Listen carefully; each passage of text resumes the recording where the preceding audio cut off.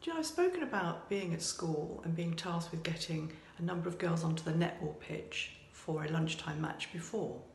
But it's only with hindsight that I realised that that was in fact a leadership task. But recently in my career history, someone said to me, "Diane, you're fairly good at planning. Where has that come from?" And in the moment, I wasn't able to actually define and answer that question. I believe soft skills develop over time. And you'll be interested to know that a recent Harvard Business University research paper has concluded that 85% of our success comes from something we all have the power to control. And that is our soft skills. Not our technical competencies, but the soft skills we deploy when we're interacting with other people.